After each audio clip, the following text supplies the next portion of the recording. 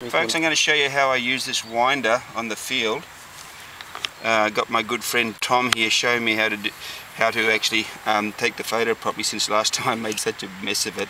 I put this one of the tag in and I simply slide it down like that, put it inside the aircraft. Now hang on there, I'll just quickly wind it and show you how to take it off, which is not a big process as long as the camera lasts.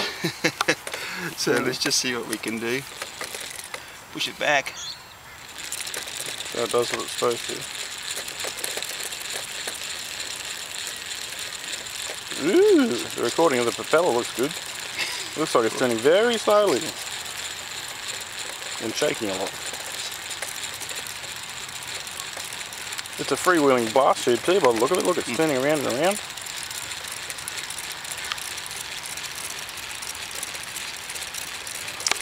It's actually a rocket motor in disguise, and they're the fins, aren't they?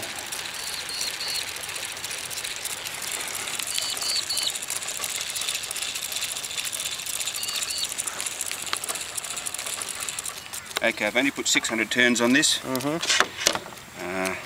Now this is the beauty of it, in my opinion.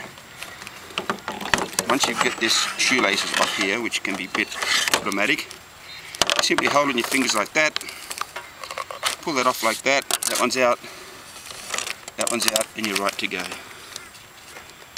And there you have it. Thank you, Tom. Let me just get some